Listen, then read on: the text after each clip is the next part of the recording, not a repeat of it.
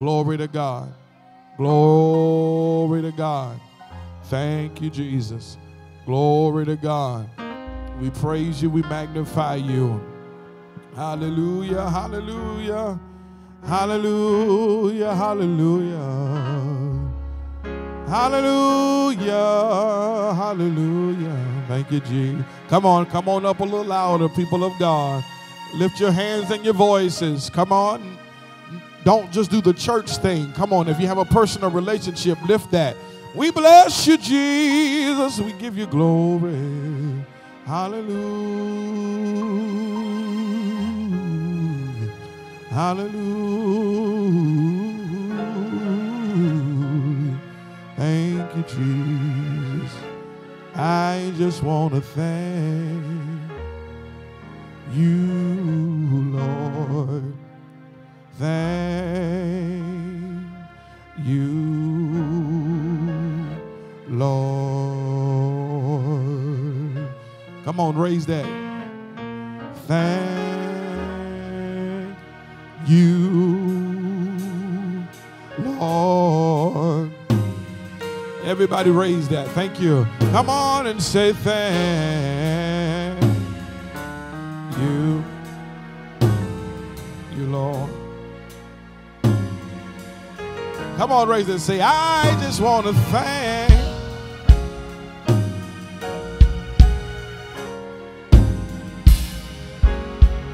Come on, raise that. Everybody lift your voice and say, thank you, Lord. Thank. Tell them, you, Lord. We just lift our voice and say, thank. That's right. You. It's not too complicated to give them thanks. Just lift your hands and from your spirit say thank. When I don't have the words to adequately describe how I'm feeling concerning you, I can lift my hands and say, I just want to say it. To thank you, Lord. Come on, tell them. Look up to heaven and say, you've been so good. Tell them, you've been so. A little more. A little more. A little more. Come on, everybody, say, you've been so good. Tell the Lord, yeah. Been better than me, and I can beat on myself and say, been so good. Say, I just want to thank you, Lord. Has he been your friend? Come on, lift your voice and praise him now. Say, you've been my friend. You've been my friend. Lord, I love you today. Say, you've been my friend. Hallelujah. When everybody else walked away, you've been right there. Lord, I love you for sticking right by my side. And you've been a friend. Oh, my friend. Yes, sir. And my response is, tell them, say it. To thank you, Lord. One more time. Lift your hands and say, thank you, Lord. Tell them, say, thank you. Lord, I love you. I appreciate you. Come on and raise your voice and say, thank you, Lord. Let heaven hear you. Yes, sir. You, Lord. Come on, from your belly, from your spirit, lift your hands and say, thank you. Oh, Jesus. Lord, I love you and I appreciate you. Everybody say, I just want. Can we sing it again? Let's sing it again. I just want. Lift your voice and say, I just want to thank Anybody want to tell the Lord thank you? Thank you for my health. Thank you for my strength. You've been my strength, strength like no other. Yeah, I just, one more time say, I just want you, Lord. Lift your hands and say, thank you, Lord. Thank you, Lord. Thank you, Lord. Thank you, Lord. Come on, church. Thank you, Lord. Thank you, Lord. Come on. Thank you, Lord. Thank you, Lord. Woo. Yes, sir. Thank you, Lord. Thank you, thank you, thank you, thank you. Clap your hand real nice and say, thank you, Lord. Come on, old school church. God knows shot time. Thank you, Lord. I love her. Thank you, Lord. You've been good. Do I have a witness in this room who can say, you've been good? You've been good. Been better to me than I can be to myself. Yes, you have. You've been good. You've been good. I wish I had 40 people who can wave your hand and say, you've been good. You made a way. Shake yourself in this room. We come for an hour of power. You made a way. You made a way. You made a way where there was no way. You made a way.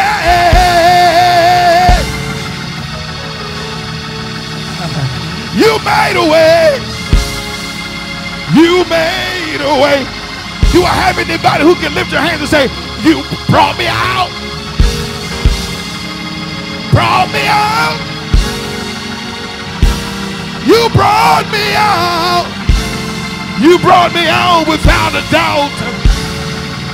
I can lift my hands and say, you brought me out. I wish I had a praise in here. You brought me out. You brought me out. Look down your row and say, he brought me out. Look at somebody else and say, he brought me out.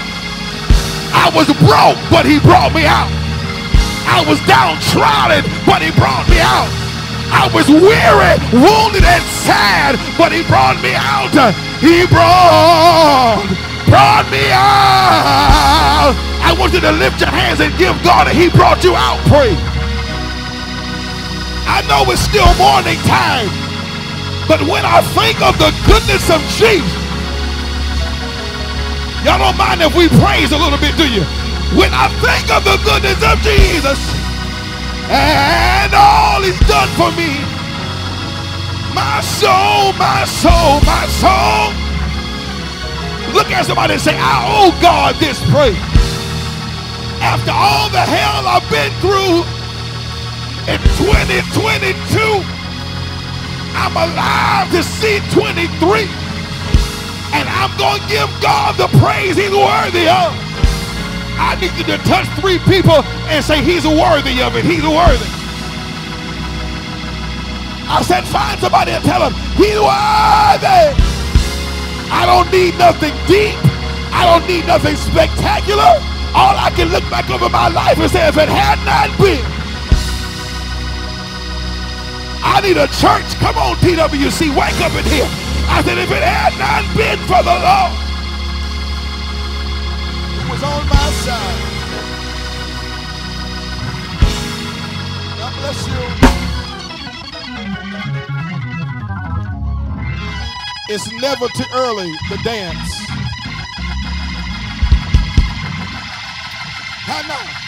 No, because some people call it emotional. They call it emotionalism. But I'm praising the God who made my emotions.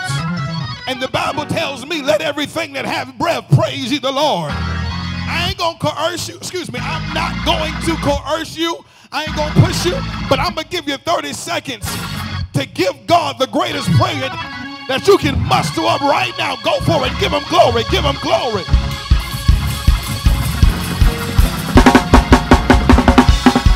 I got two dances already. I knew AP was going to dance.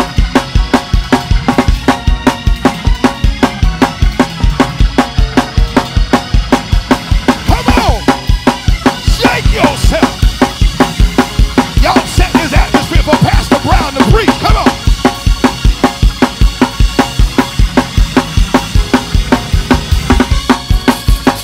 I'm at Joyfest. I made it. I had to move some stuff, but I made it. And I got enough to start back all over again. Hey, we ain't got much. Come on.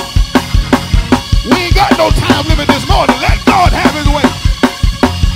If Pastor Brown want to lay hands, he can do so. Come on, time. Now it's time to praise him. Clap those.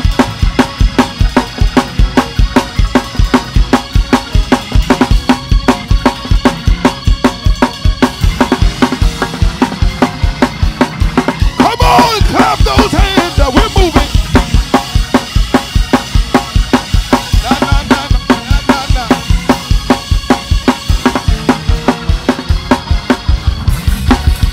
Look at your neighbor, say, neighbor, I can't tell you all the details.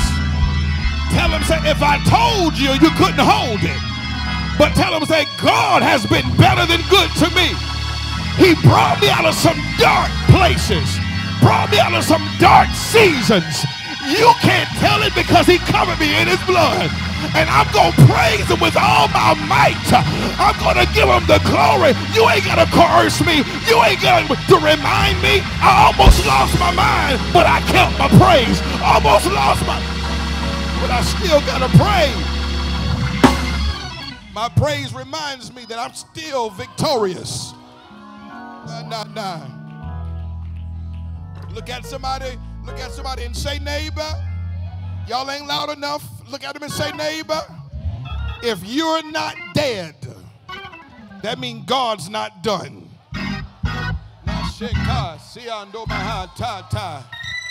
Reach behind you and say, neighbor, if you're still living, if you're still breathing, God is not through with you yet. I need you to shake somebody's hand and say, he's just getting started. I said, he's just getting started. I got a witness. I said, he's just getting started. If you can't stand how I look right now, don't wait till the end of the year, because he's just getting started. He that began a good work in you shall put, I feel the Holy Ghost.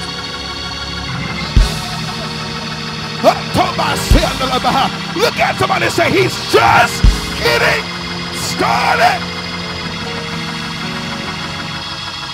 No more I, but the Christ.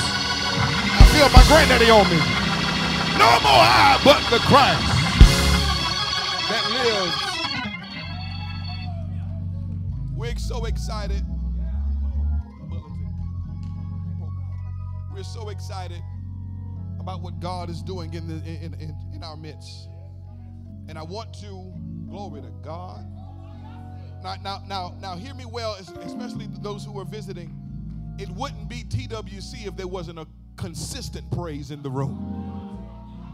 Thank you. It would not be a TWC event, which is reaching across borders and is expanding to more than TWC, but it wouldn't be a TWC event if there was not a praise in the room. Prayer, power, and praise, and the word is what this ministry is built upon. And we thank God for what God is doing in his people. Now we got all the kinks, still working, all the kinks worked out. We was a little reserved last night because we're trying to fill out the space, but now this is a sanctuary and not a mortuary, and we're going to give God the praise that he's worthy of. Glory to God. Do me a favor, and we're going to move forward, and we're going to put our preacher up. Let's praise God for the visionary of this conference.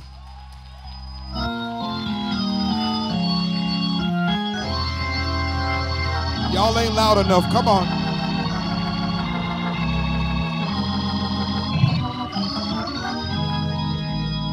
Let's praise God for the one in whom stands by his side the fragrance of the Way Church and Joyfest Conference. If you so honor, you reap honor. And we honor them, and there is no way that you can be a reaper of honor if you don't do it with a pure heart, not jealousy, wishing it was you, because you've received your reward already. Glory to God. And so I just wanted to make sure I said that, because a lot of times in our church world, there's a lot of jealousy. There's a lot of jealousy that moves around among us. We have a crab mentality. And if our name is not called, and if we're not involved on a normal basis, we feel like we're being overlooked, or feel like, you know, maybe if I do this, maybe I can receive the same thing. But let me tell you something. Holding that position comes with great opposition. And you have to have the grace for the assignment. Do y'all hear what I'm saying? And where God leads, he feeds, and where he guides, he provides. And I am grateful to be a part of a moving, growing organism, to be a part of Joyfest 2023. Aren't you excited? Amen. All the leaders of the Way Church, we acknowledge you. We're going to move forward, and we'll do more on a formal basis tonight. We're getting ready to introduce my big brother, who's been my brother for years, whom I've gleaned from outside of church, inside of church.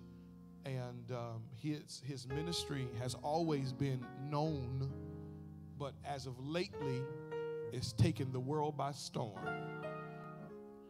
And he's definitely graced for the assignment. And I love it. I'm going to read this, but I'm going to read this because it's due you.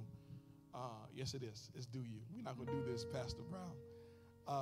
But he's been a light and inspiration to me personally.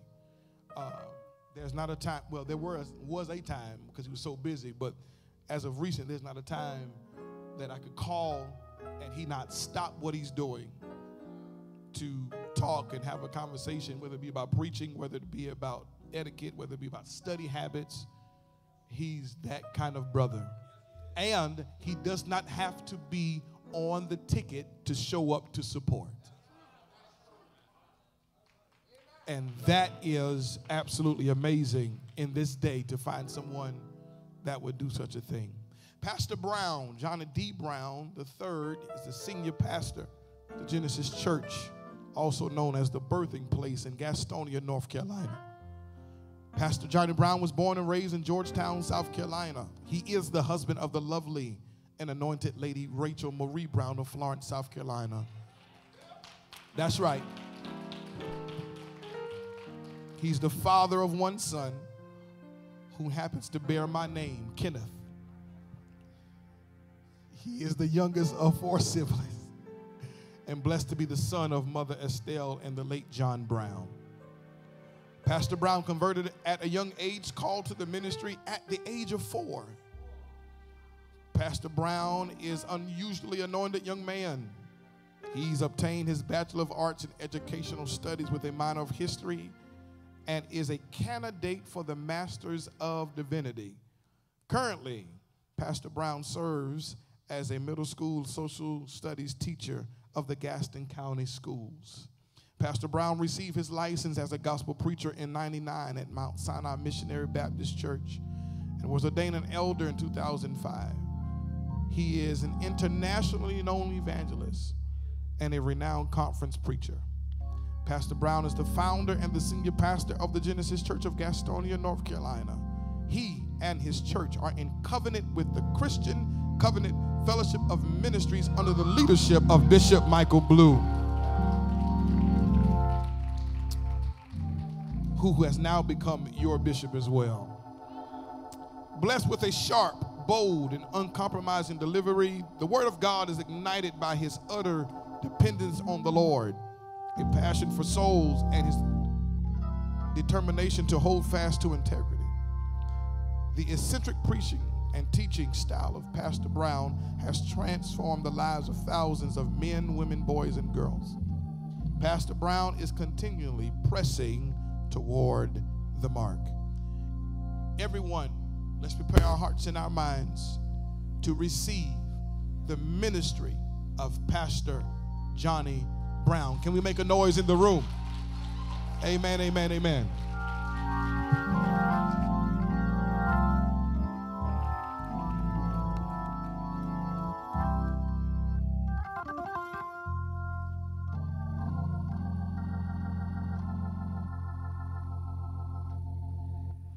Father, in the name of Jesus, we come and we thank you for your mercies and your grace. Thank you for your love and your kindness. You have been faithful, and for that we are grateful. And we thank you that your faithfulness leads to our fruitfulness. And we decree and we declare that we shall be fruitful all year long. For the rest of this year, we thank you that we shall produce on a higher level, greater dimension. Thank you that you expand our bandwidth. Thank you that you exceed our expectations, because our expectations are found in you. Thank you for the place in which we stand is holy ground. Thank you for this solemn assembly that you have called and caused to convene and converge here in the city of Raleigh, North Carolina, under the canopy and banister, title and name of Joyfest. We thank you because you're going to deposit something in us that's going to set us up for the rest of our lives. We give you the glory. Now, Father, as we stand to declare your word for these few fleeting moments, we ask in the name of Jesus that you would have your precious way. You'd have your sweet way. You'd have your great way. As always, I yield my members to you. I surrender my will. I give you my anatomy and mobility. I surrender my will, at times my stubborn will, at times my obstinate will. As always, I say, my will I give to you. I will do what you say do. Please use me, Lord, to show someone the way and enable me to say that my storage is emptied and I am available unto you. It's in the matchless, marvelous, mighty, and majestic name of Jesus, the Christ of Nazareth. If you believe God and agree with that prayer, clap your hands. Hallelujah. Come on, clap a little better than that. Hallelujah. Come on, lift your voice and love on the Lord for the next about 10 seconds. Throw your voice like an arrow. Hallelujah. Hallelujah. Oh, thank you, Jesus. Amen. Right before you're seated and possibly settled, would you help me honor the Lord for the visionary, the man of God, my brother, and one of my closest friends. Let's thank God for Pastor Marcus Scott. Everybody, amen. Come on, let's honor the Lord for Lady Scott. Amen. Come on, smile at your neighbor and give the Lord a hand clap of praise for your neighbor. God bless you. You may be seated. Amen to God. I do honor the Lord for my lovely wife in her absence, Lady Rachel Brown, and I celebrate her. I certainly honor and celebrate all of the gifts to the body of Christ and to the world that's represented in here, most of which I do consider to be brothers and friends. And so I am extremely honored and grateful to God for all those that are in your rank and position. We do thank the Lord. Thank God for the array of Christian Covenant Fellowship ministry representation that we have in the room. Amen. And we thank the Lord for them. Thank God for our Bishop William Young, amen, who is going to tear us to shreds. Amen. I'm glad you all got me out the way. I've been taught that you don't play on the track when a train is coming. Amen. Praise God. But we are honored of the Lord. Certainly, Bishop and Pastor Bellamy and the Bellamy family. Thank God. Thank God for Pastor Fred Folston. Amen. Thank God for Pastor Jonathan Mintz. Amen. And certainly to all of the local leaders and the assistants and the pastors of the Way Church, we honor the Lord for you all. Those that drove from Gastonia, God bless you. Elder Hardage and Minister DeKayon, praise God. To the band and the audiovisual ministry, thank God. Let's go expressly into the Word of God for just a few fleeting moments. The Gospel of Matthew, chapter number 9, verse number 17. Amen. Matthew 9 and verse 17.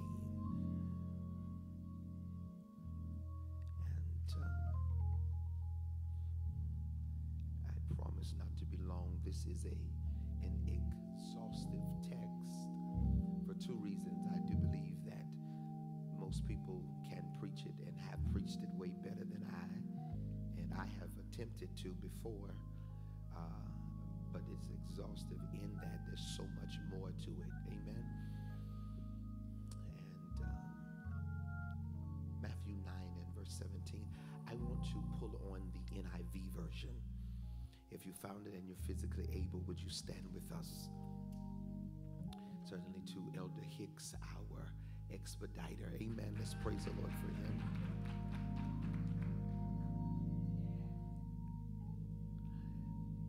And this is my first outside assignment for 2023. Amen. And so I believe this is something that is not only being preached to you, thank God, but I believe that it's a word for me as well. Matthew 9:17 out of the NIV version reads like this: neither do people pour new wine into old wineskins. If they do, the consequences is that the skins will burst and the wine will run out, and the wineskins will be ruined. No, they pour new wine into new wineskins, and both are preserved. The wine and the wineskin is preserved. God bless you. You may be seated. Thank the Lord. I want to entitle this lesson today, The Skin You're In.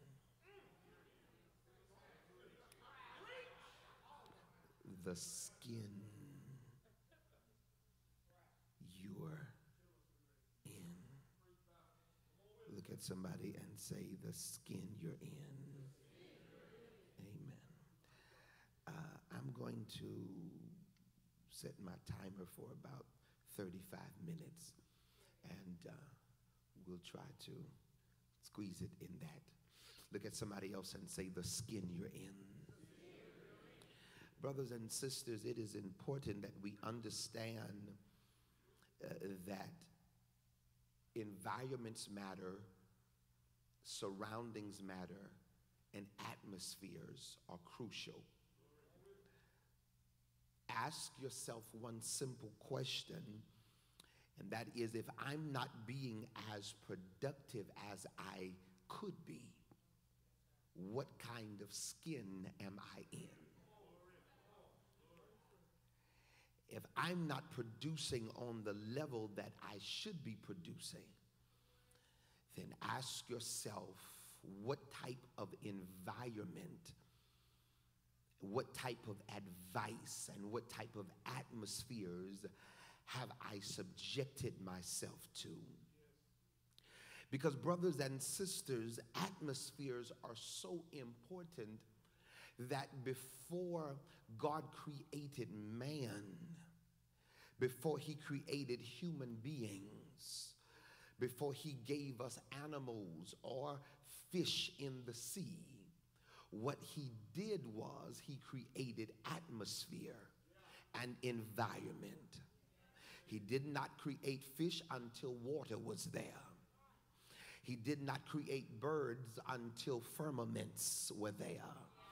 And he did not create us until the earth was settled and there was produce and topography so that we could live, remain, reside, and be productive. And so, brothers and sisters, sometimes you have to create the right atmosphere first before you can create the substance or anything substantive. Sometimes you have to make sure that you have the house and the living room together before you move in. Sometimes you have to make sure you have the credit together before you purchase it. Because these things will hinder your productivity if it is not together. If you build it, I don't have the time, but if you build it, they will come. Amen, amen. And so environments and atmospheres matters. What are you doing? I'm working on the environment. We don't have the membership yet, but I'm creating the environment. I don't have the money yet, but I've got the business plan because I'm creating the firmaments before I go after the birds. Come now, church. I don't have the money for it yet, but I'm sitting down and I'm getting the things together because atmospheres matter. One of the things that I believe that we must understand concerning atmospheres is, Pastor Scott, that atmospheres matter so much until we understand that God is responsible for the release of the blessing. God is responsible for the release of a miracle. If and when there are miracles that will take place in the midst of this Joyfest, look at somebody and tell them, I decree and declare miracles this week. No. Where's the saints of God? I decree and declare blinded eyes will open. I believe and decree and declare that the lame will walk. That I decree and declare salvation will come, that we'll have to utilize the pool in the hotel to baptize people in the name of Jesus. I believe that folk will be filled with the baptism of the Holy Ghost. I believe in miracles. We didn't gather here because we wanted to have church. You can look at YouTube and dance in your own living room. You can pull up a video and shout in your own bedroom. We didn't come to show off our attire and how good we look, but we've been fasting and praying and laying before the Lord and saturating the ballroom that we are in, that although they may have had a party last month, they're going to have glory this month. And the reason being is because we are anticipating miracles. Y'all not happy, church. I said miracles. I believe, you may be seated if you can. I believe that when miracles take place, you have to understand that it's God that releases it. It has nothing to do with you or I, or who's at the microphone, or who's waving their hands. We use oils and handkerchiefs and cloths and all of these things, but there is no power in the cloth. There is no power power in my hands necessarily. But if there is a release of a blessing, and if there is a release of a miracle, it has to come from God. It is God that is responsible for the release of the blessing, but you and I are responsible for the atmosphere. God will never set an atmosphere. No. God is responsible for the release of the blessing, but you and I are responsible for creating an atmosphere for God to move and for God to be glorified. I'm here to tell you that could it be that the reason why some people have not received their miracle, it isn't because God has lost his power, but could it be because the people have lost their desire to set the right atmosphere? We're concerned and preoccupied with titles and positions. We are concerned and preoccupied with who is in the room and who has the mic, and we are concerned and preoccupied with who is up and who is singing and who the person we don't like, and who is this person think they are that done came in here and think that they're running stuff. We are preoccupied with the wrong thing, and it hinders atmosphere. It hinders atmospheres. And so, brothers and sisters, atmospheres are so important that the case study, I only have 2 case studies and I'm going to let it go. The case study, of course, is in Matthew 10, which is in the chapter after Matthew 9, where we read in chapter 10 of Matthew. The scripture says that a prophet, Bishop Young, is without honor save in his own home. And the reason being is because of familiarity hindering the operation of the gift that God has placed in somebody. Because your familiarity can hinder your reception. Your perception can hinder your reception. And that's a twofold thing, because brothers and sisters, sometimes we hinder our own perception. Sometimes we hinder how people perceive us by our actions of immaturity. So you can't get mad if they don't receive you because you've done silly things that hindered the way they perceive you. That's why you can't post everything on Facebook. That's why you can't give subliminal messages, because you've got these photos and now you want to be a prophetess on Sunday, but you want to dress like a hoochie on Friday of last week. You just shared a status with you cussing people out, subliminal messages about your church and what you don't like. You done shared another pastor talking about, child, I need to go visit that church. But now when it's your time to get the mic, you wondering why the people don't receive you right. You were just on the beach in a teeny weeny skinny bikini, and now you want to lay hands on me and prophesy. So now your reception is off because you've hindered your perception. I can't hear nobody. And don't think this ain't a biblical concept, because even Jesus said, whom do men say that I am? Y'all not helping me. Look at your neighbor and tell him, I'm not controlled by the opinions of others, but I do need to know what people are saying about me now. It's a problem if everybody say you nasty.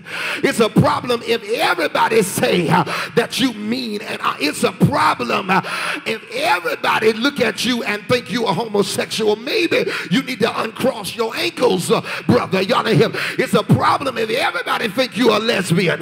Maybe you need to come out them Timberland boots and wear something a little.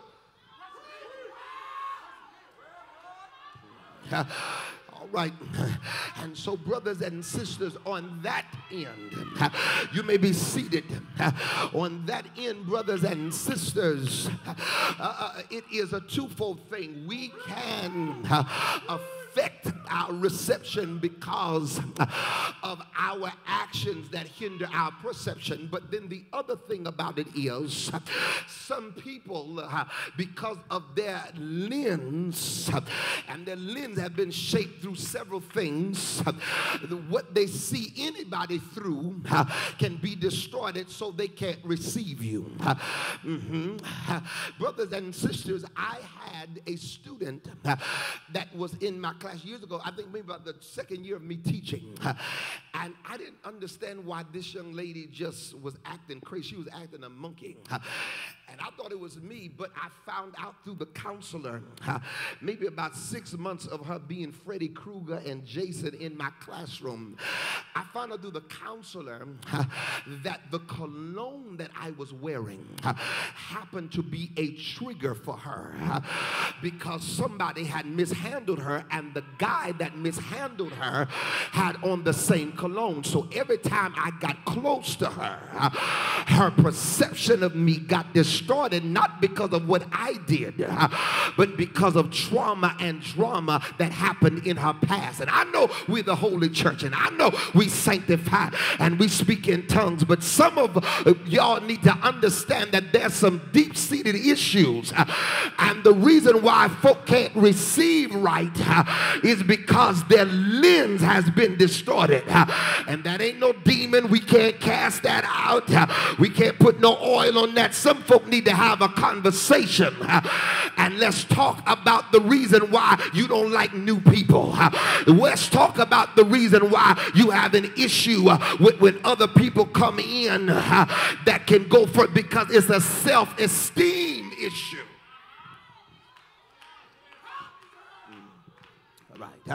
Hallelujah. I've got 24 minutes. Let's get through this perception. And so what happens is it can literally stifle your productivity and your creativity because you are not in an environment of honor.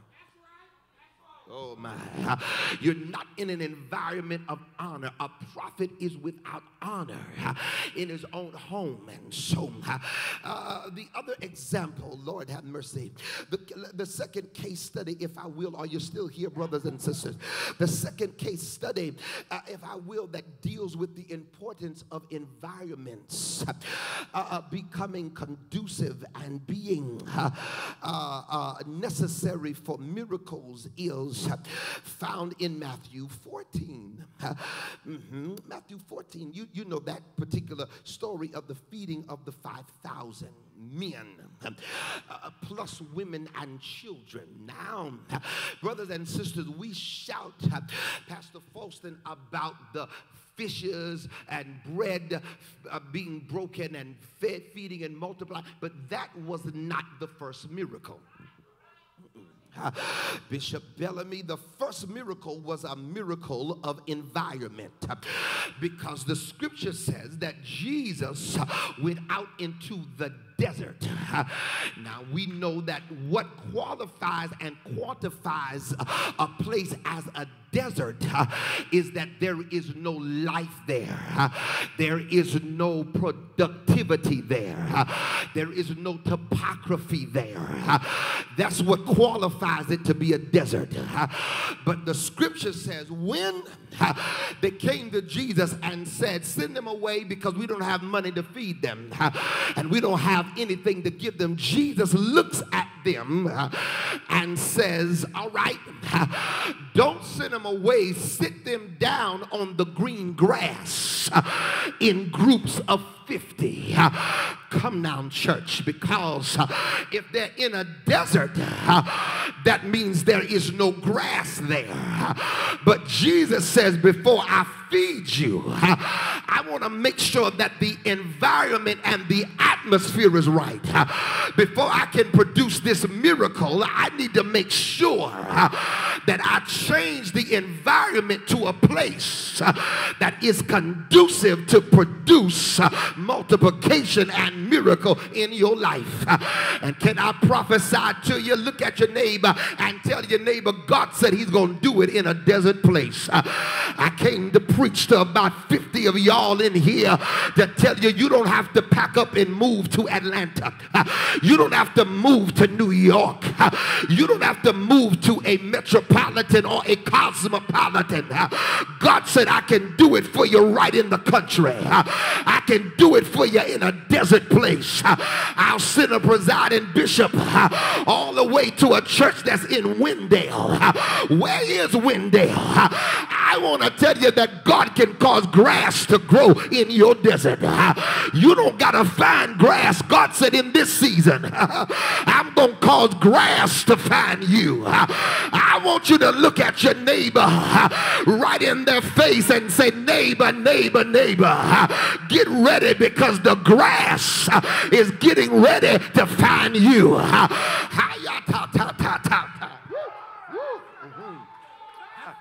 It is a miracle of environment. Hey, on your way down to your seat, shout it down your row and say, he can do it in a desert place. Hallelujah. Come on, and I see. I said he can do it in a desert place. I said he can do it in a dry place. He can take your desert and cause grass to grow. And that'll be a sign that I'm getting ready to exceed your expectation. He looks over at his disciples in that same chapter where he talks about a prophet is without honor. Elder Hardage, he looks at his disciples and says to them, if you go somewhere and you're not welcome, don't fuss them out. Don't get an attitude. Don't take 10 minutes of your message talking about how dead they are. He said, shake the dust, pastor, off your feet. Don't return again. Use it as a testimony.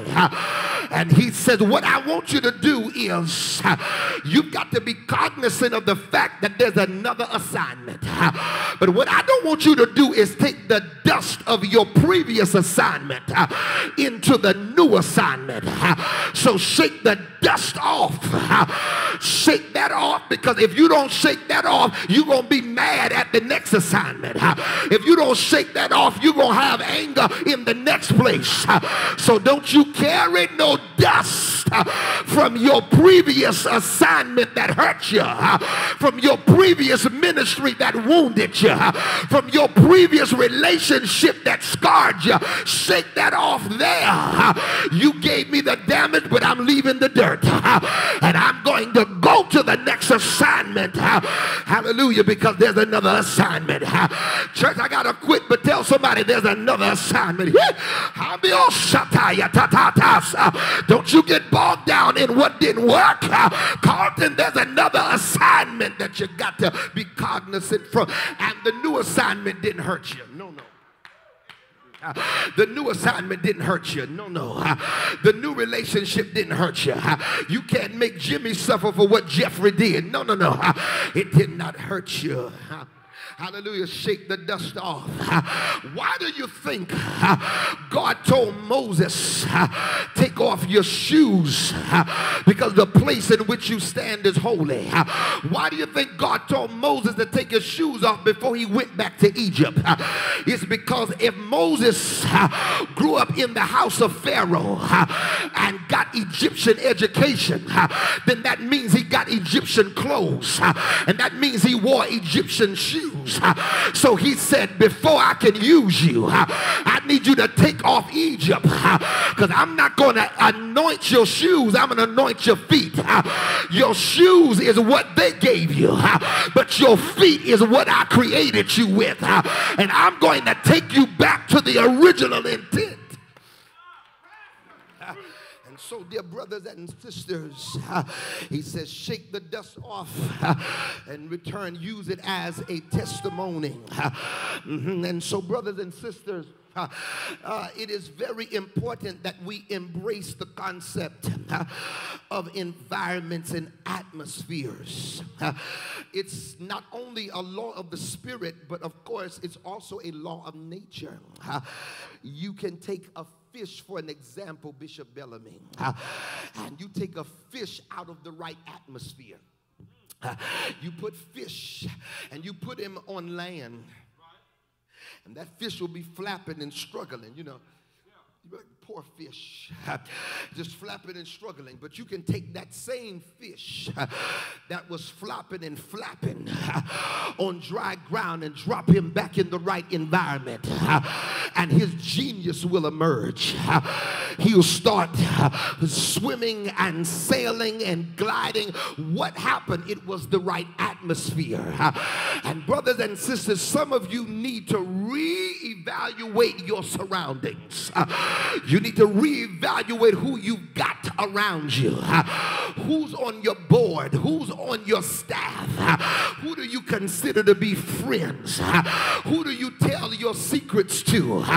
And you wondering how it got out. Well, if it got out, then maybe if I only showed you the screenshot, and if others got the screenshot, then deduction is you must have sent it. And so you've got to evaluate that, because if you're not as productive as you need to be, you need to ask yourself, what kind of skin am I in? And some of us, hallelujah, there's a breakthrough here, because some of us, God says, we've been holding on to people out of a distorted sense of loyalty to relationships at the risk of missing out on destiny. Because there are two categories. Either they are a part of your destiny, or they are a distraction. It ain't no more. Either destiny or distraction. And some of us have been holding on to people, and God has revealed to you their motives. He has shown you their agenda. But Maya Angelou said it like this: when people show you who they are, believe them.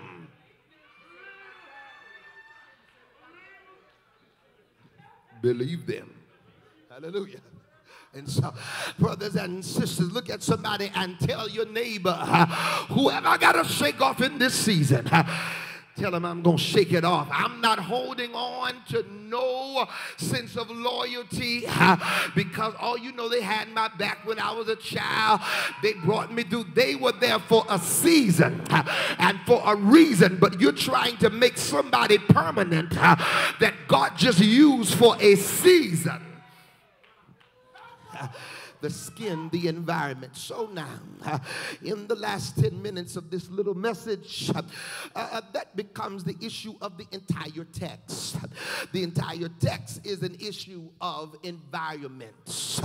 The entire text is an issue of atmospheres and surroundings. There are three things that we'll highlight: the ridicule, the redemption, the revelation. Now, the context of the text, Pastor Faustin deals with showing us an example of a paralyzed man who has the right friends who carry him into his healing. You understand that they tore the roof off.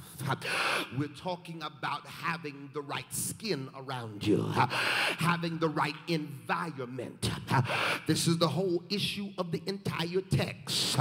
That if this man did not have the right friends that would not allow him to be comfortable being crippled, Pastor Bellamy, they would not allow him to get his paralysis to be permanent. They said, whatever we got to do, we love you too much to let you stay paralyzed and crippled. So you need to have the right environment of people that will say, we're not going to let you stay crippled. I know you don't want to hear from me. I know you don't like it. But I'm getting ready to show up and let you know that if I got to put you on my shoulder, I'm getting ready to carry you into the presence of the Lord. It is hermeneutically a depiction of a generation that is being carried into the presence of Jesus. us on 4 shoulders. I don't know what their friends' names were, but I know for us that we got carried into the revelation of Messiah on the shoulders of 4 men, and their names were Matthew, Mark, Luke, and John. And just like these 4 men, they dropped us into the presence of Jesus. And when this man gets into the presence of Jesus, Jesus looks at him and says, son, your sins are forgiven. Come now, church. You're not happy about it because you bougie, but I'm glad, hallelujah, that when he saw me, he told me, be of good cheer. I'm glad that when I got into his presence, I didn't feel worthless, but he made me feel worthy. He knew I was paralyzed. He knew I was crippled, but he told me that even on my crippled bed, be of good cheer, because the issue of your paralysis is not physiological, but the issue of your paralysis is a sin issue. So let me forgive your sin so that I can heal your legs. Come now, church. And so he told me your sins are forgiven. Tell somebody, Happy New Year. Happy New You. Your sins are forgiven. You getting ready to get up off of that bed. Come down, church. I don't care what you went through last year, the mistakes you made last year. I hear the Holy Ghost say, get up off of that bed, because be of good cheer. Hallelujah. Your sins are forgiven. But this all happens because of the right environment. The right people around him. The second thing that we see here is that Jesus is being challenged by the Pharisaic spirit. You know, Pharisee is a spirit. The Pharisees, because you know they're not fair, you see. All right. And the Sadducees, okay, they're sad, you see. And so, brothers and sisters, he's being challenged on every hand by that religious spirit, because religiosity wants you to stay crippled. They are happy, and because the reason why the spirit of Pharisee wants you to stay crippled is because they know that your advancement will shine a light on their stagnancy. So they don't want you to break out the box and grow. They don't want you to become non-religious and begin to advance.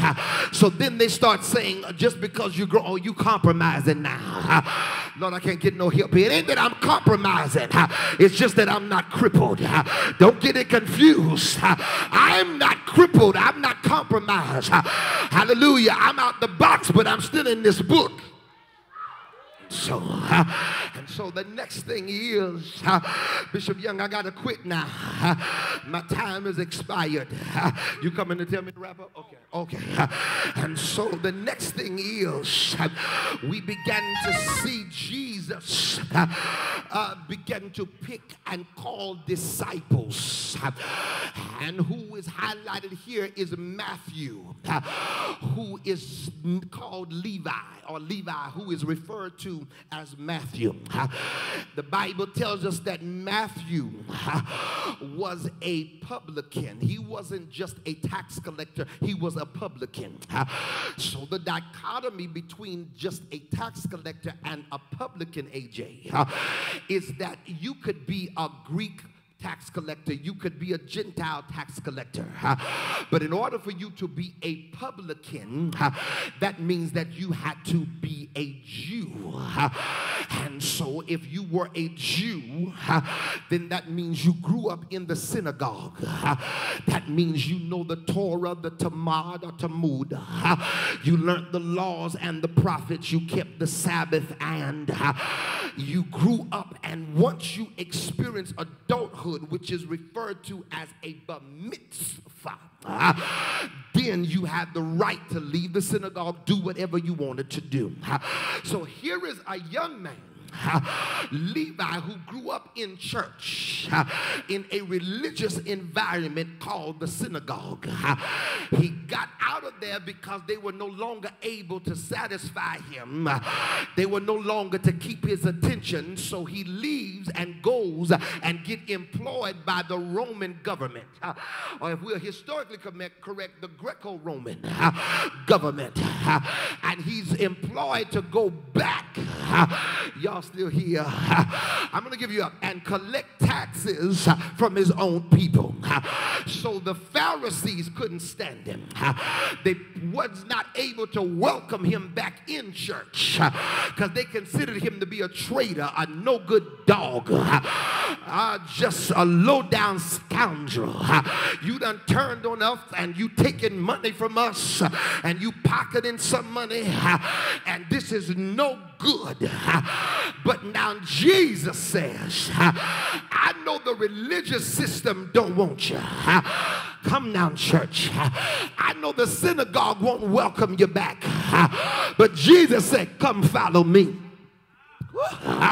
Oh, my brothers and sisters, because the reason why you are in this condition, Levi, is because of the environment you were in. And you got to be real and honest.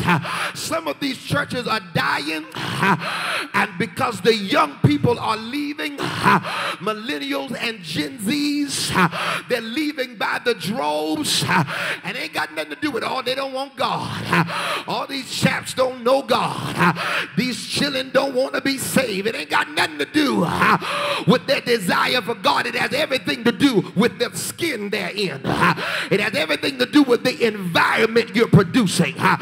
You bored, so what make you think they ain't bored? You wouldn't want to hear you preach. What make you think they want to hear you preach? They don't want to hear you sing. You don't want to hear you sing. What make you think? And so they leave. But Jesus says, I'm not going to castigate you because I understand that it's an environment issue. You would stay there if the environment was right. And then finally, brothers and sisters, he goes into using these parables about cloths and garments. And then we now come down to the parable in which he deals with the wine-skin. Can the church say amen? Deal with the wineskin. What this really is, it's really an issue of economy. It's an issue of business. It's an allegorical expression that's dealing with business savvy and business principles like consumers and dealing with supply and demand. Because here it is, a businessman who obviously has a wine business. Isn't that right? So, assistant pastor, this man is stingy. He's being cheap. And because of him being cheap and stingy, he's getting ready to lose everything. And Jesus now is building on the parable, or rather building this parable off of having this conversation with the Pharisees concerning him inviting Levi, who was the publican. He's building off that cultural nuance because they understand that if you're going to preserve the longevity of your business, you're going to need to make the necessary adjustments to receive new product. If you're going to be able to preserve the longevity of your church, you have to make the necessary investment to receive new wine. And so, Pastor Mintz, it's an economic parable because you're getting ready to lose everything, sir, in this parable because you're trying to be cheap. So what you've done is you poured the wine out of the wineskin. But instead of you throwing away that old wineskin, Lamar, what you're doing is you're trying to make a bang for your buck. And you're trying to pour new wine in an old skin. But not only are you getting ready to lose your skin, but you're getting ready to lose your wine and your product and mess up your business. And Jesus says, you cannot receive the new wine revelation of grace as long as you still have an old skin law mentality. And brothers and sisters, Jesus says you got to change out the skin. Come, church, look at somebody and tell them you got to change your skin. And you can't be stingy in this season. You got to invest the necessary money to make sure you can receive new skin. Look at somebody and tell them, neighbor, I don't mean to bore you, but tell them God's getting ready to give me a new skin. There's another revelation of a dispensation called grace that represents this new wine. But you've got to get rid of. Look at somebody and tell them, get rid of the old skin. That old skin mentality got to die. That old skin mentality got to be crucified. Well, brothers and sisters, I'm closing when I tell you this, that in that particular culture, they made wine skins out of the skins of animals. Isn't that right? Look over and tell your neighbor, they made wine skins out of the skins of animals. Find one more neighbor and tell that neighbor, tell them they made wine skins out of the skins of animals. Well, the highest quality of wine skins was made out of what kind of animal? It was made out of lamb's skin. Ain't the Lord all right? And I'm closing when I tell him that if we're going to be able to receive the revelation of, in order for you to receive new wine, you got to kill your old wine skin. If it's made out of the skin of lambs, I want to tell you that I know a lamb that gave up his skin so that I may receive the new wine of grace. Oh Lord, one Friday evening he died. He gave up his skin on a hill called Calvary. He died until the moon's blood pressure shot up and it drifted away in blood. He died until the earth began to shake like a drunken man. He died until the sun refused to shine, because the S-U-N could not shine while the S-O-N was on the cross dying. He died for your sins and mine. If you think I'm gonna run, nail my feet. If you think I'm gonna fight, nail my hand. But whatever you do, don't lift me up. He said, if I be lifted up, from the earth. I'll draw all men unto me.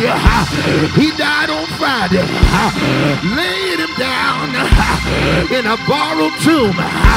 But I heard the preacher say, just like your orange juice, bright early,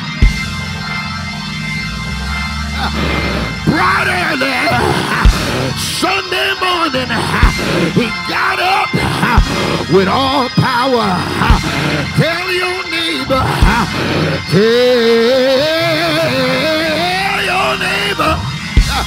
I got a new skin. Y'all ain't happy. Tell him I got a new skin. It is a new season. It is a new day. A fresh anointing is flowing my way. Tell one more neighbor. Tell one more neighbor. Say neighbor. Say neighbor. Tell them all things have become new. All things have become new. Out with the old, in with the new. Got a new mentality. Got a new mindset. I came to tell the devil all things have become new. Tell your neighbor, I got 3 words for you. New, new, new. All things are new. All things are new. All things are new. All things are new. It's new, new, new. Take 3 steps and say all things new. Take 3 steps and say all things new. Let the devil know all things have become new. I'm over my time, but prophesy it to everybody around you and say all things are new. Yeah.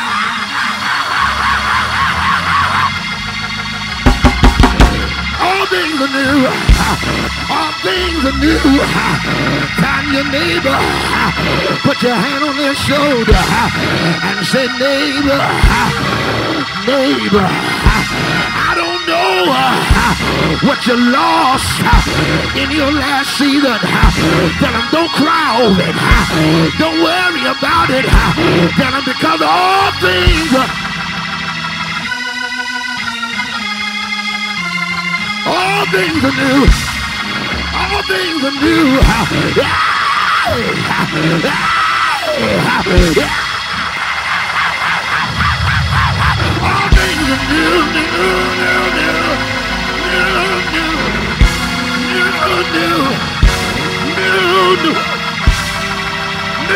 new. Turn around one time and say new.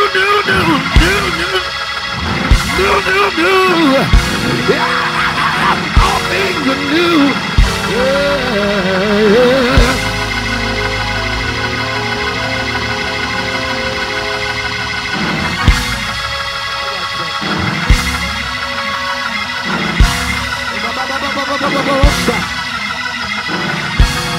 Tell your neighbor don't cry over another day.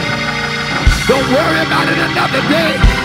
Your marriage, your ministry, your children, your health, your wealth.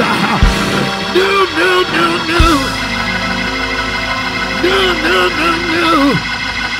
All things are new. All things are new. All things are new.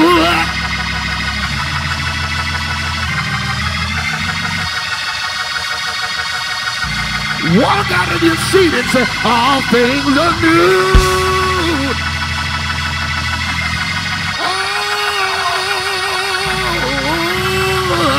all things are new.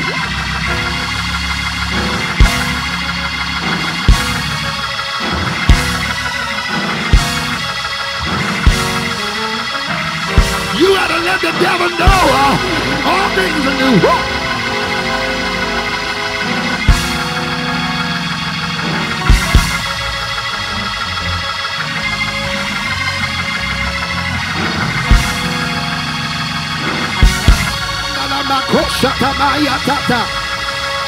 I don't care what the rumor is. I don't care what they think they know. I don't care what they really do know. All things are new.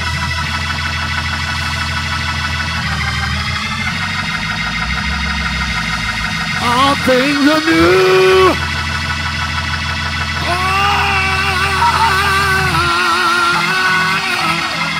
All things are new.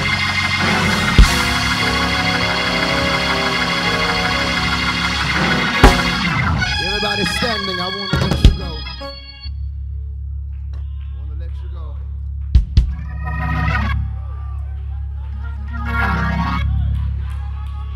It's a new skin. I got a new skin.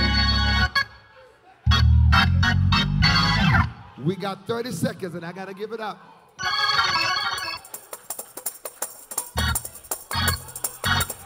I said we got 30 seconds.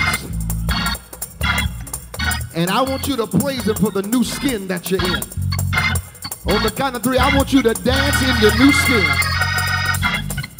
On the count of 3, I want you to dance in your new skin. I want you to praise him because what tried to kill you and thought it had killed you, I want you to go to praising him for it. 1, 2, 1, 2, 3. Hey.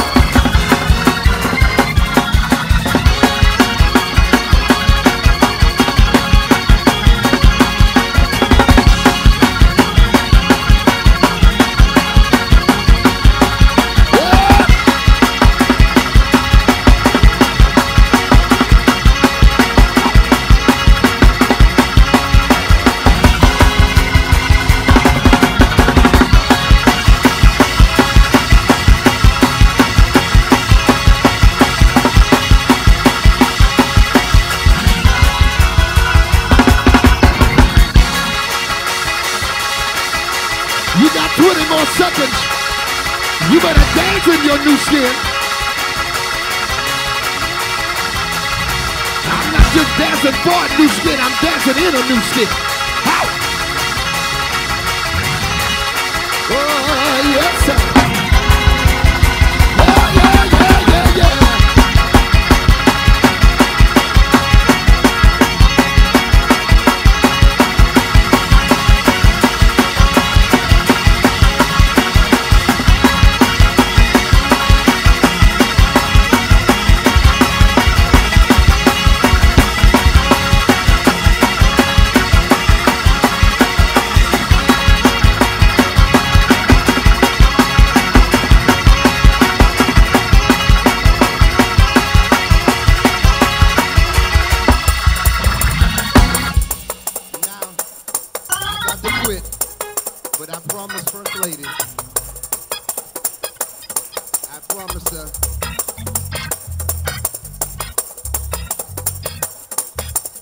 That we make this declaration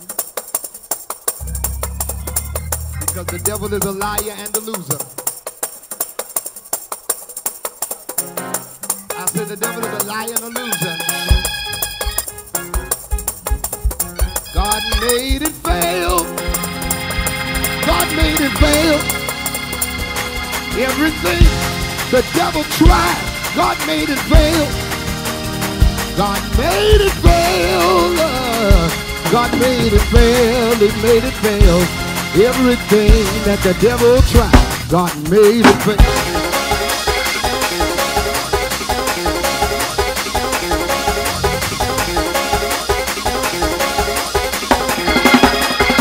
God made it fail.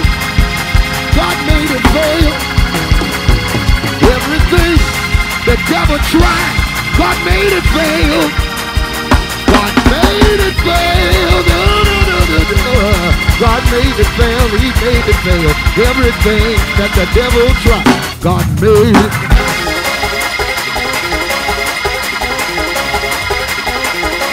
Are you ready to 23 because God made it fail?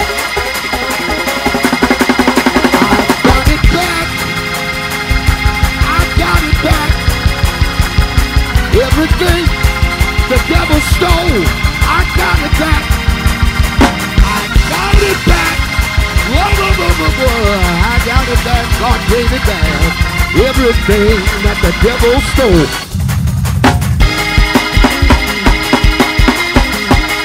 God gave it back. I said God gave it back. I said God gave it back. Hey, I said God. Oh, God gave it back. Hey. Lord, we got the most shot. I said everything you stole.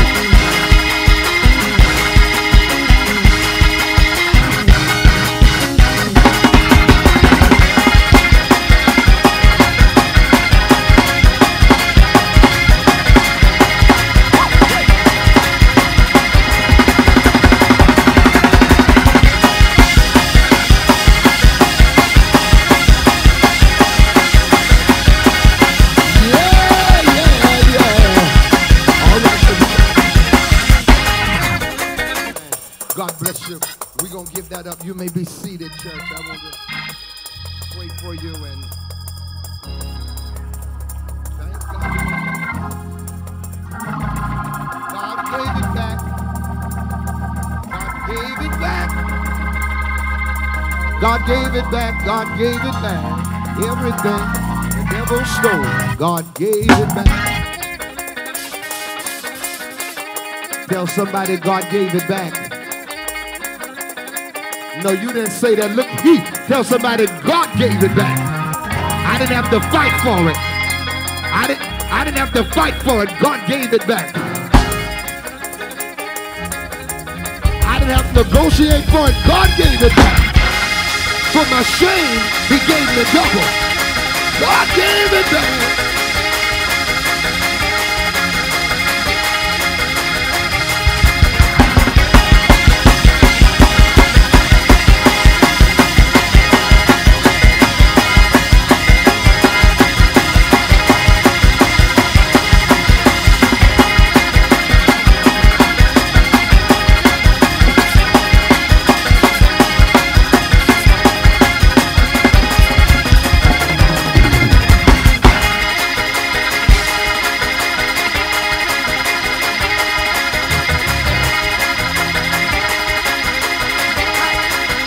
You might as well give it to him.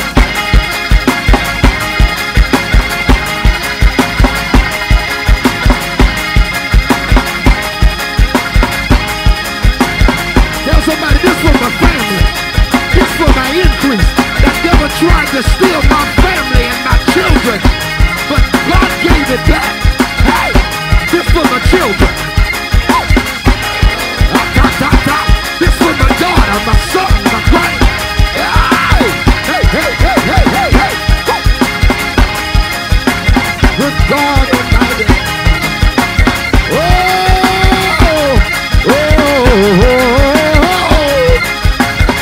Thank God. Lord, I want to praise you right now. All right, Holy God. Thank you, Jesus. You may be seated, brothers and sisters. Ooh, Lord. My. Oh, yes, yeah.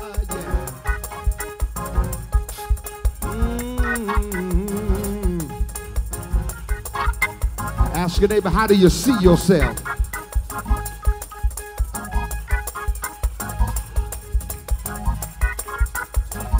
About 9 years ago, my wife was in the hospital for 30-some-odd days. The doctor told her if she did not have a surgical procedure, she would die. And Bishop Young, I know you remember, the Lord told us no surgery. The doctor was irate and told us, if you're not going to have this surgery, you're going to have to get out of our hospital and find somewhere else. because if she doesn't have this surgery, she's going to die. My wife rose up in the bed and looked at the doctor and said, I won't die. She said, because I see myself living. She said, I don't see myself dead. I don't see myself sick. I don't see myself with a colostomy bag. I don't see myself hopping around. She said, I see myself well and whole. Ask your neighbor, how do you see yourself this year? And tell them you need to dance for the sight that you have. I see myself healed. I see myself whole. I see myself prosperous. Somebody, I see myself giving birth. The doctor told you you couldn't have a child, but I see myself being a mother. Hey!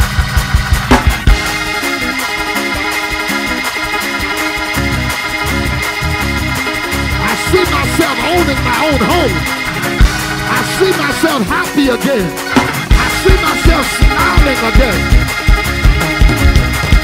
Leave the ocean. Leave the sun of the Hoya. Leave the ocean of the Hoya. Leave the shaka. No shaka. Hey. I see myself walking. I see myself talking. Yes. Leave the ocean. Oh, yeah. Ta. Yes, sir. Oh, yes, sir. Glory. Yonder, shaka. Yeah.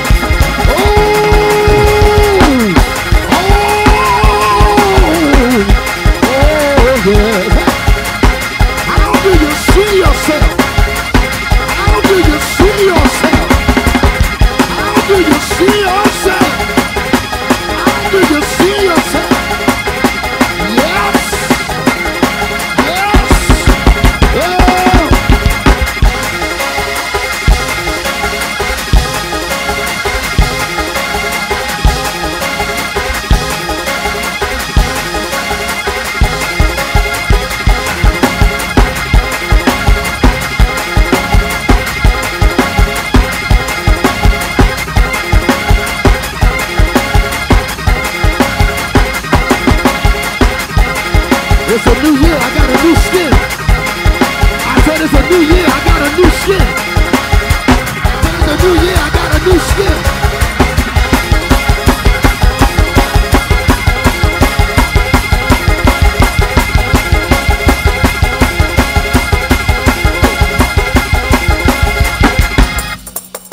Oh my. It's a new year, I got a new skin.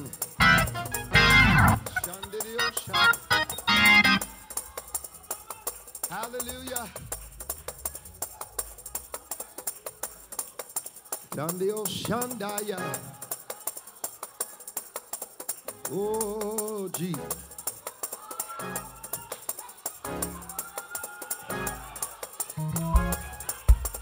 Oh, my.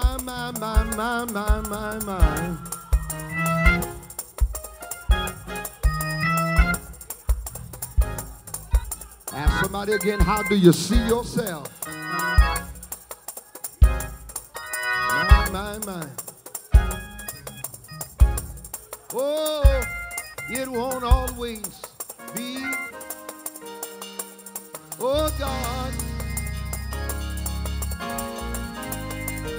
I know that sooner than later, it'll turn in my favor. Oh, yeah.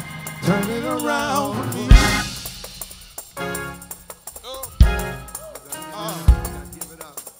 Hey. It won't always be like this. Let me hear you say God will. God will be back concerning me. I know that sooner or later it'll turn in my favor. Sooner than later. Sooner or later it'll turn in my favor. Sooner than later. It'll turn in my favor. Sooner than later. It'll turn in my favor. It's turning around for me. Oh!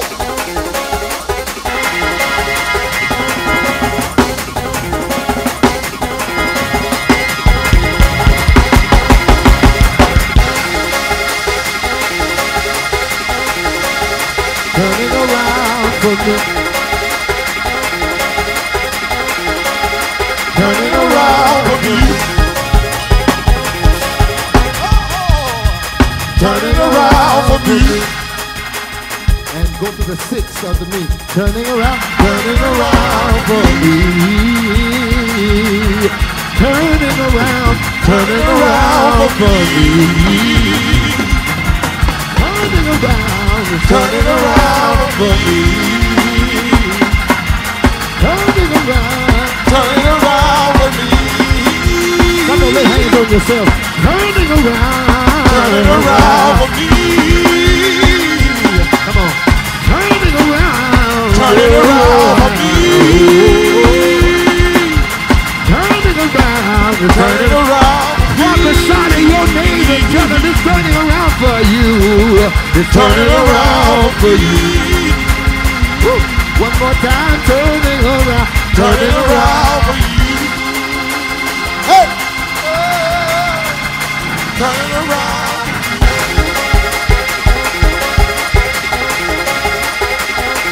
Lord knows I'm in the middle of a turn right now. I said, God knows I'm in the middle of a turn right now. Pastor, you're in the middle of a turn right now. Yeah. Woo.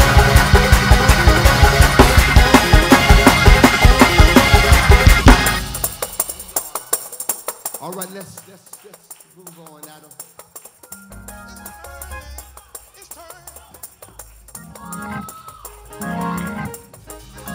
You may be seated if you can. If you can't, I understand.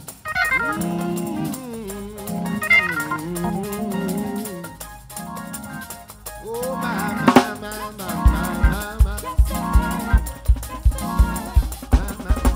Yes, it is. Yes, sir. Yes, it is. Yes, it is.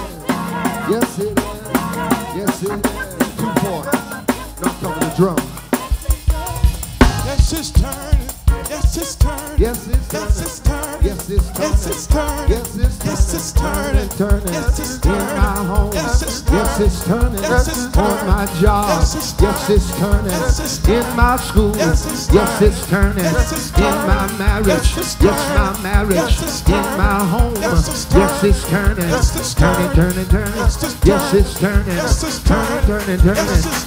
turning. Yes, it's Turning. turning. Turning. Yes, it's turning. Turning. Yes, it's Turning. turning. Turning. Yes, it's turning. Turning. Yes, it's I believe. Yes, it's I turning. believe. Yes, it's I believe. Yes, it's I believe. Yes, it's Turning. Turning. Yes, it's Turning. Turning. Yes, it's Turning. Turning. Yes, it's Turning. Turning. Turning. Turning. Turning. Turning. Turning. Turning. Turning. Turning. Turning. I can feel it. I can feel it. I can feel it. I can feel it. I can feel it. I can feel it. I can feel it. I can feel it. Turning, turning, turning, turning, turning, turning, turning, turning. I can feel it. I can feel it. I can feel it. I can feel it. I can feel it. Yeah, I can feel it. I can feel it. Turn, turning, turn, turning, turning, turning, turning, turning, turning, turning, turning. Yes, it's turning. Yes, it's turning. Yes, it's turning. Yes, it's turning. Yes, it's turning. Yes, it's turning. Yes, it's turning. Oh, yeah. Turning around for me. Oh, Lord. Turning around for me. Oh, Lord. Oh, Lord. Oh, Lord.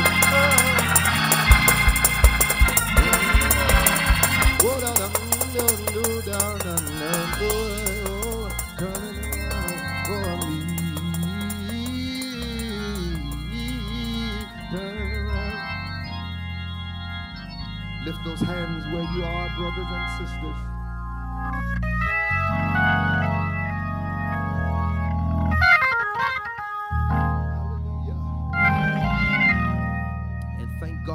new skin.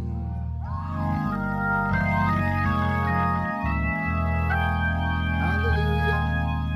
Oh, yeah. I want to, Bishop Young, if I may, sir. For your shame, God says he's getting ready to give you double this year.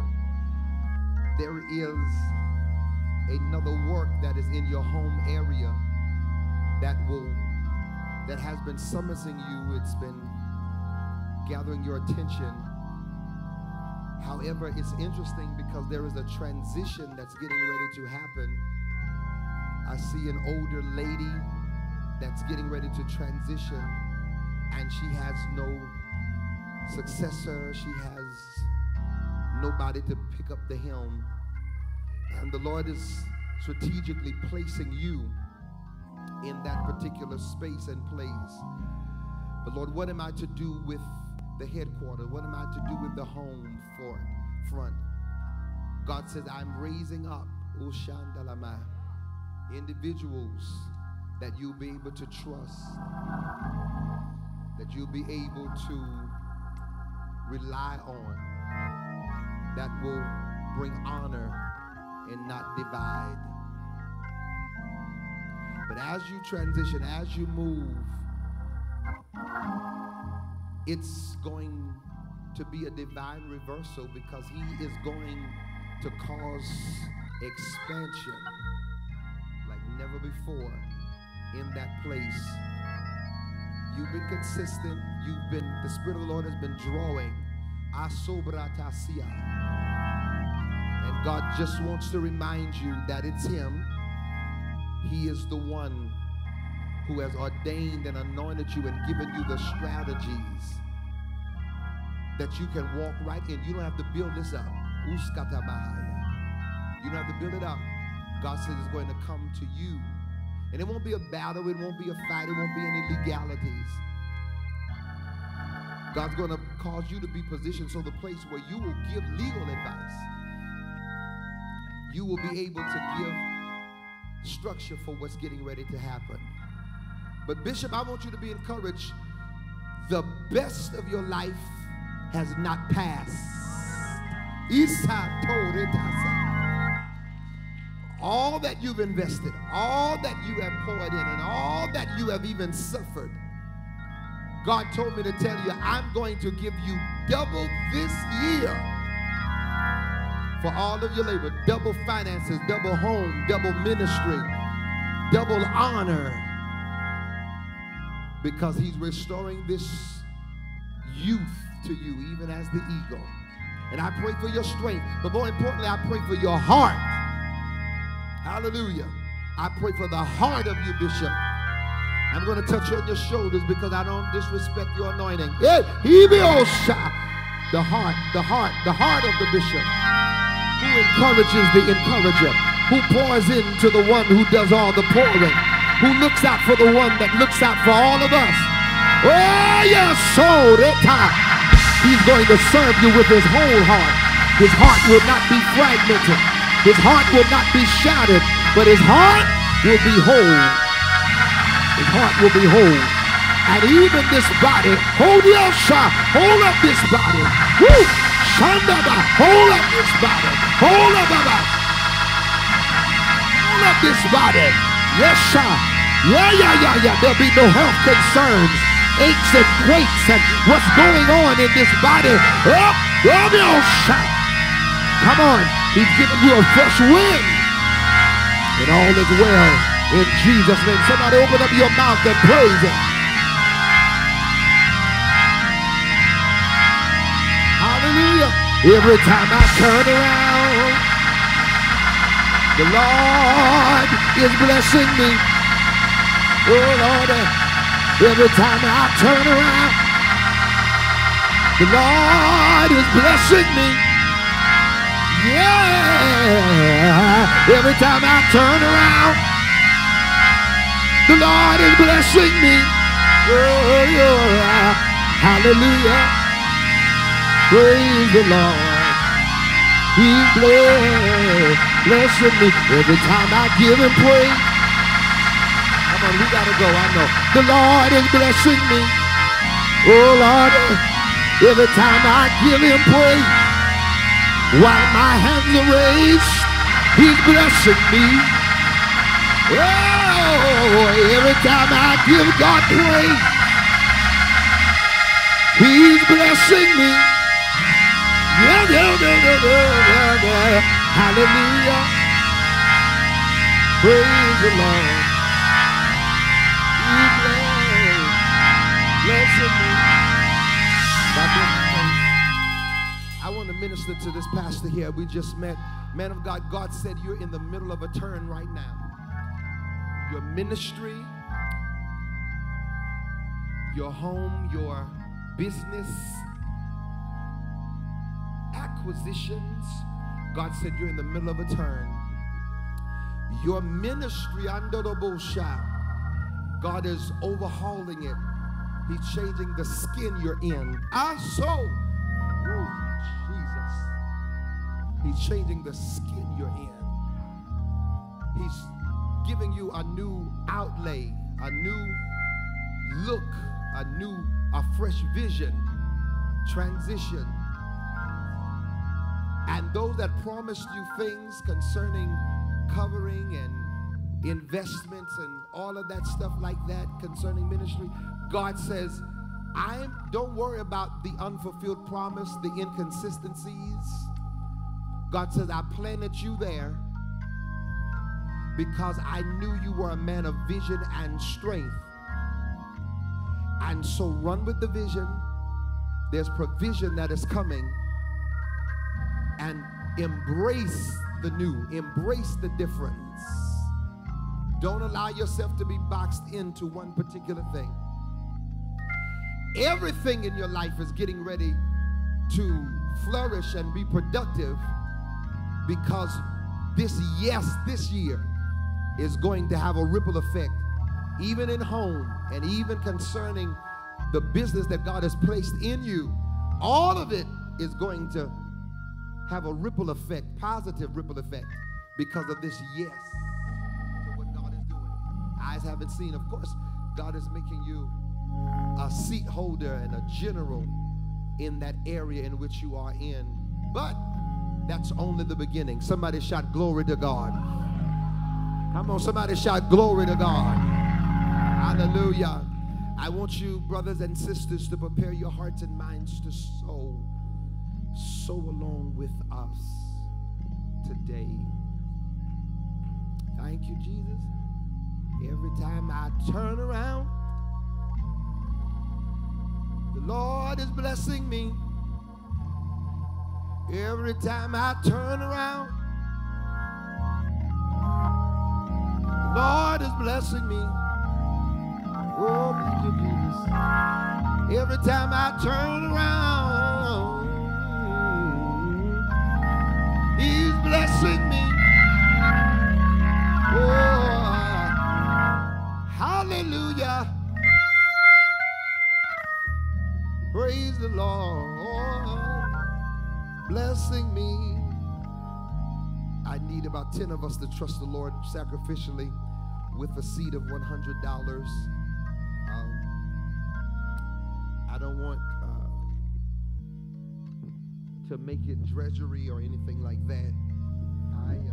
I believe that your spirit bears witness. Amen.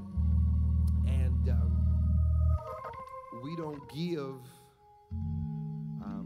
out of emotion or sensationalism. We give because of the principle.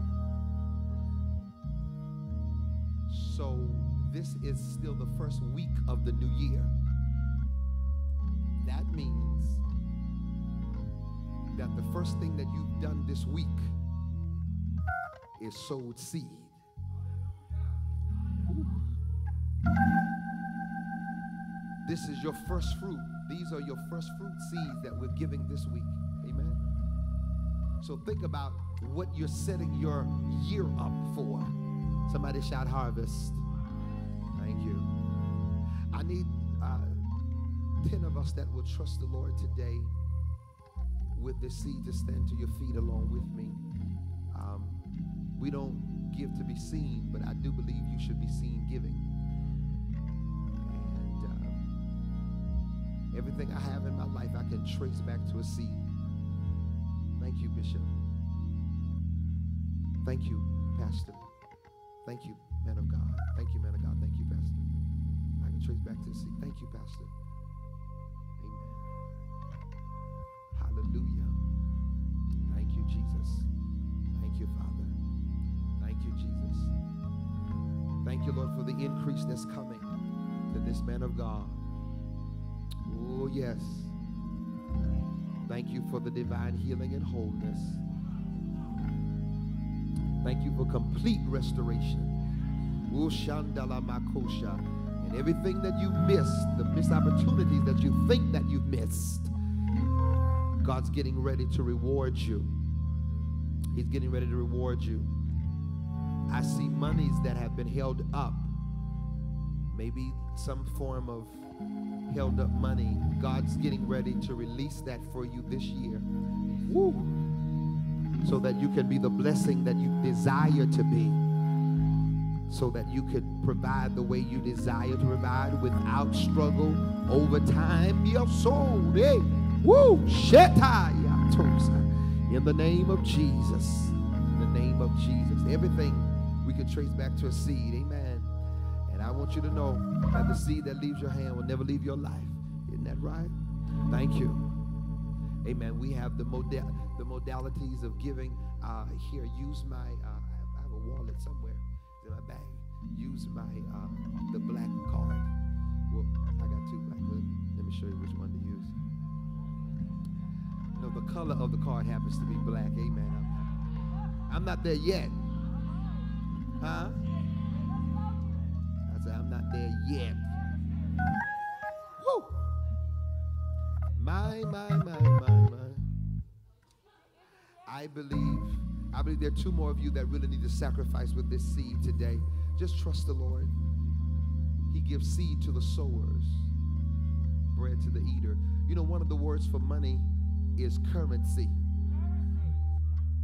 And I believe money has the ability to flow in our direction. Amen. Did I give it to you, sir? Did I give you my walk now? No, unless you put it there. Thank you, Jesus. Okay, praise God.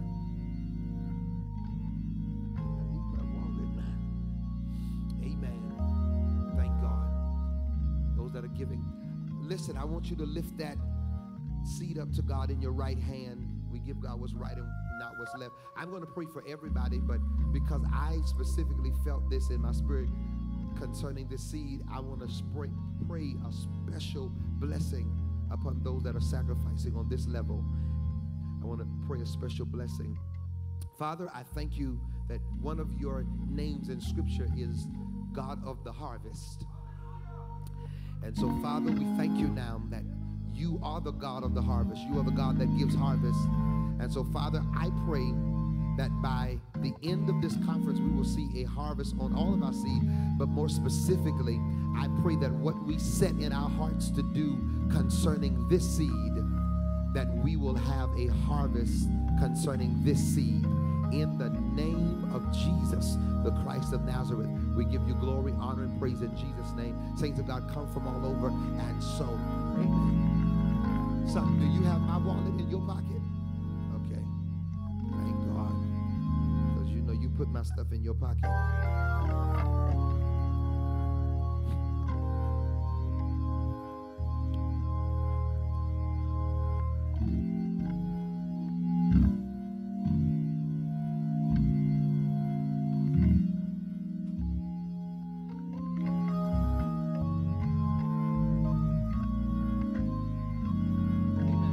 Someone said, Pastor, I didn't have that 100, but I'm going to sow a Jubilee seed.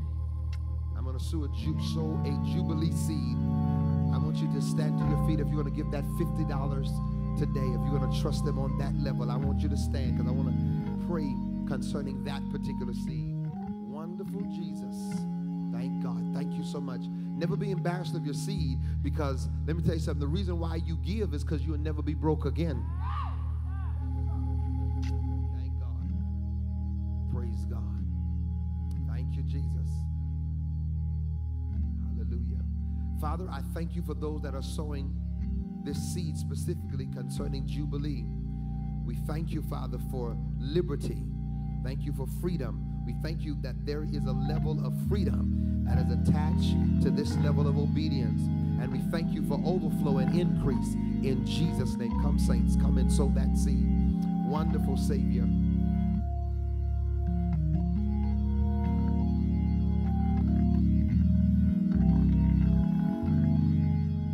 Hallelujah. He is the mighty God, the everlasting Father. Thank God.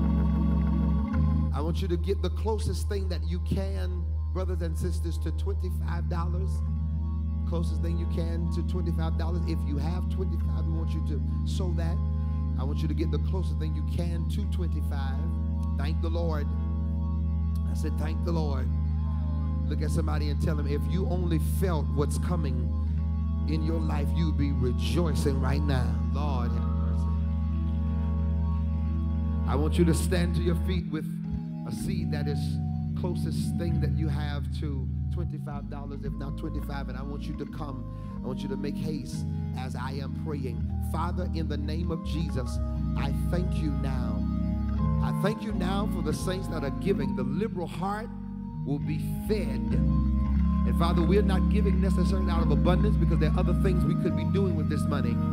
But in the name of Jesus, I pray, Father, for increase, harvest, overflow, and abundance in every area of our lives. Thank you that our needs are met. Hallelujah. Our needs are met, and we give you glory for it now. In Jesus' name, amen. God bless you. Come, let's receive Elder Hicks at this time in Jesus' name.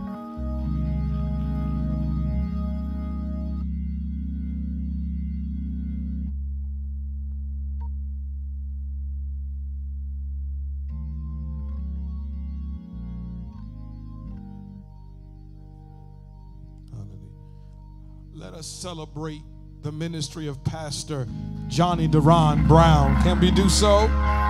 Let's let him know we appreciate the anointing.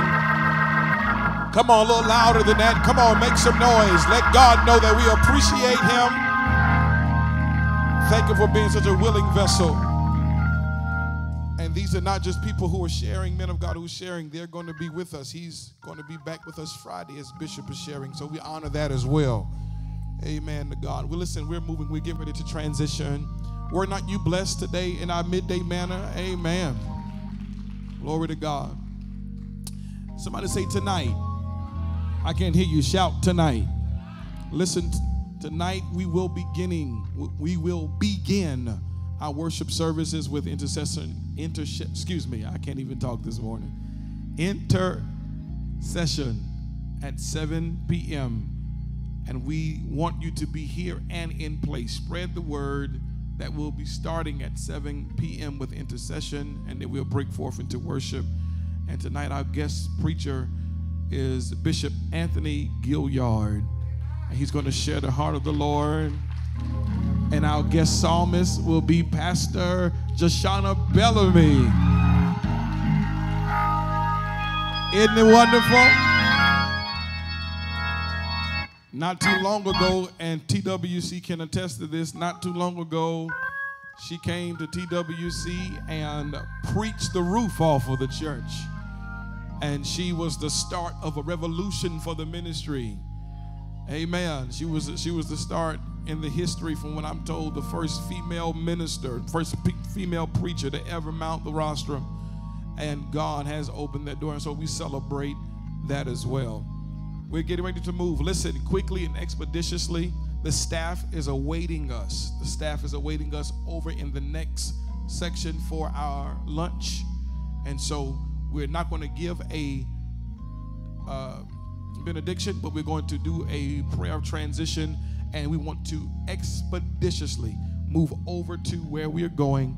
And of course, we want our leaders, Pastor Mintz, Bishop Young, Bishop Bellamy, his wife, Pastor, of course, AP, Minister Hall, all of you all, Pastor, who's in clergy, to be seated.